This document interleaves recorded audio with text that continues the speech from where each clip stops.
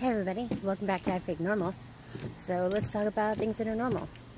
Breakups. Not everybody's favorite subject. I always used to tell friends or anyone looking for relationship advice not to talk to me about it because I'm a huge fan of breakups. I'm just like, so much easier being single. Just be done with it. Yeah, there's my forehead again. Got to push up those glasses, you know. So, as I was saying, breakups. Totally normal, part of life. And what I wanted to say about them is a lot of people, when they break up, they feel the need to exorcise all of that energy from their life. So they get rid of pictures, they cut pictures up, they give back presents, they donate things away, they say they're never going to wear this dress that I'm wearing today. One of my exes, this was his favorite dress on me, and so a lot of times I would wear it just because I knew I was going to be around him, so he had something nice to look at.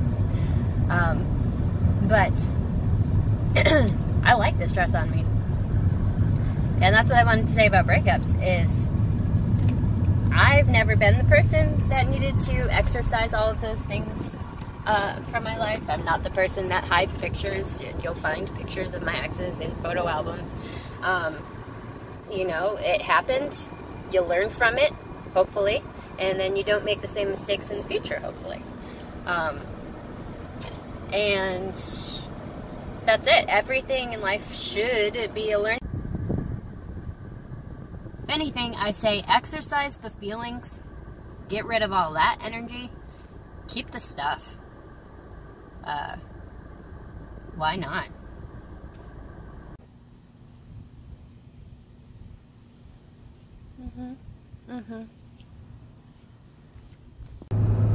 Oh, and here's a random story that just popped in my head that has nothing to do with breakups at all. One time I was at the Atlanta airport, and I was on that like tram that you have to take from terminal to terminal, and I was on the tram, and a guy was like trying to make eye contact with me, and I was just not paying attention, and you know, stop looking at me.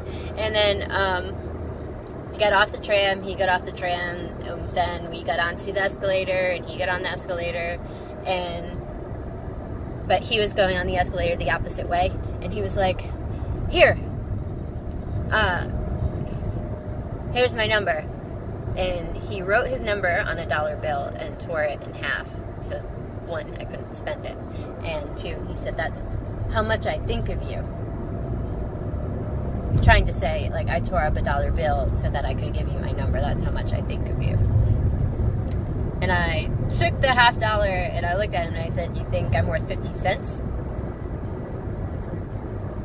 And then the escalator just kept moving. And so did my life.